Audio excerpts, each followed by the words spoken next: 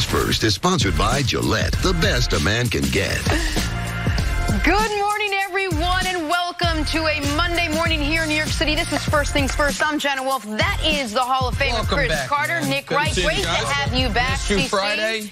But you had a very fun weekend. Yeah. We saw you all over social media, thoroughly enjoying yourself. We had a great time. Great time. Great weekend. Inducted 8 people into the hall. Tremendous. They got to work on them speeches, though.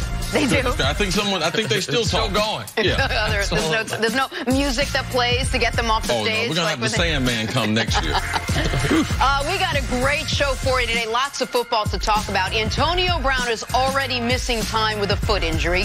Ezekiel Elliott, he's still waiting for a new deal, unlike Tom Brady. And that's where we start this morning.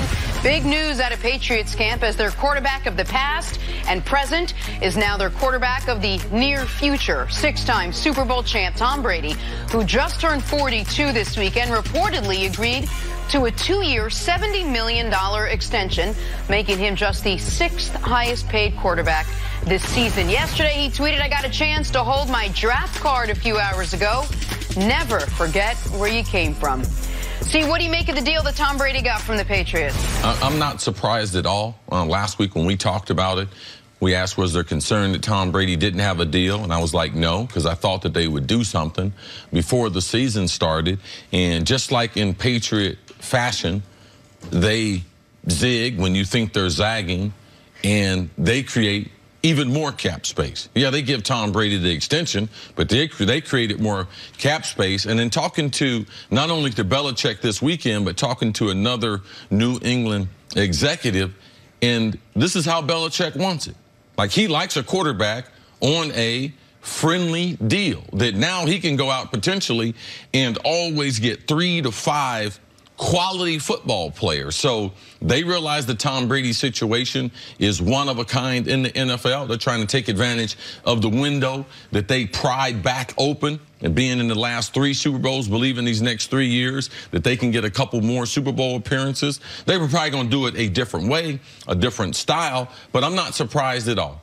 Robert Kraft has 4 sons officially, biologically. But in his conversation, he always talks about the 5th, and that son being Tom Brady. Right now, you could see even this weekend, Jonathan Kraft is starting to have a more prominent role in the New England franchise. He was at the Hall of Fame weekend. I'm not surprised. Not surprised at all. Bill Belichick, I don't know why we keep trying to make him quit. And I don't know why we don't take Tom Brady at its word that he's going to try to play until he's 45. And the only man that can stop him is Belichick. And Belichick doesn't have full control because the Kraft family, they realize how important Tom has been, not only to their overall development, their father in this franchise, and how Mr. Kraft got to $6 billion as far as net worth. Tom Brady had a lot to do with that.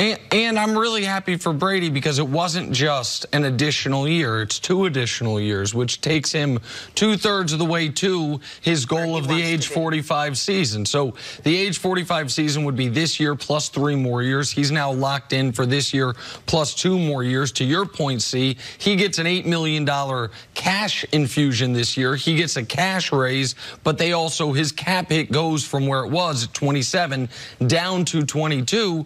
The Patriots already had, I think, about $9 million in cap space left open. Now it's 14, and you mentioned, could they add 3 or 4 quality players?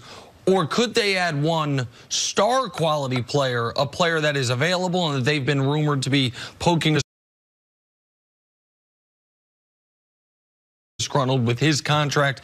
Prior to this even happening, there had been rumors that the Patriots were a team that had been in contact with Washington. Now that they have extra money, could that be the fit? Or will they just keep that flexibility open, see who comes available, or roll it into next year? But this is good, obviously, for both sides. For Brady, he gets the security, and the Patriots, they know they don't have to worry about Tom Brady accepting a franchise tag next season, which would put them in a very difficult financial position. And if you look at their roster, they now have the following all locked up for this year and next year.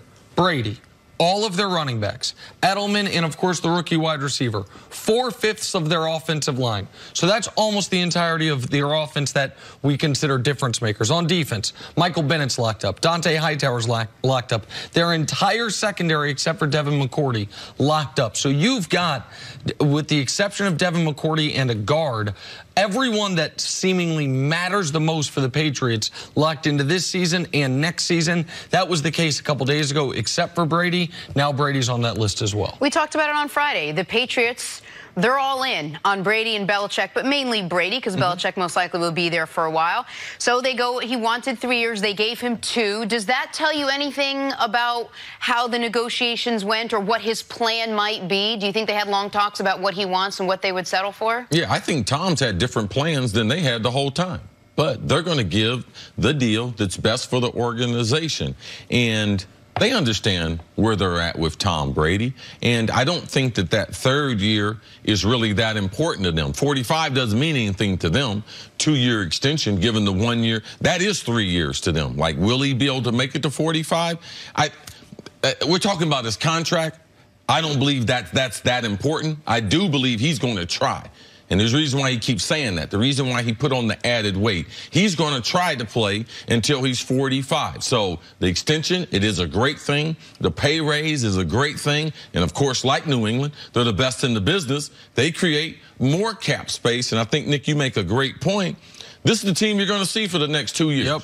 You might as well get used to it. This is what we're going to see. And I'm sure Belichick, he's going to tinker with it a little bit. But I believe this physical style for which they're going to play, the same physical style that won them the first 3 Super Bowls, they've been a little more finesse on the last 3 Super Bowls, but I believe they're going back to how they won those original Super Bowls and get after people offensively, going to run the football, going to play to Tom Brady's strength, keep the game close, have him win it in the 4th quarter. Great defense. I believe their defense will definitely be a top 10 defense, top 5 in scoring. They have the best secondary in football, and their special teams typically are one of the top 5, top-to-bottom units that we're going to have in the NFL. And this is a moment where I think it's important to step back and think about what just happened here. The Patriots, well regarded as maybe the smartest organization in all of sports, just decided it is in their best interest. It is a good move to give $70 million for players age 43 and age 44 seasons. That is impossible. That is just 3 years ago, that would have sounded laughable, that we're talking about a guy not playing into his mid-30s, but playing into his mid-40s, and the Patriots saying, sign us up for it. Yes, it is a testament to the way the game has changed and players are aging, all of that.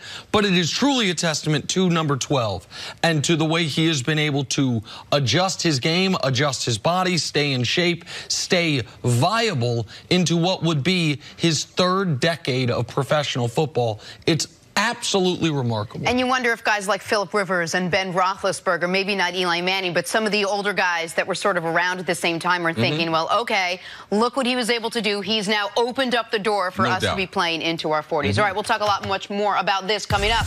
On the other side, can a healthy Antonio Brown lead the Raiders back to the playoffs?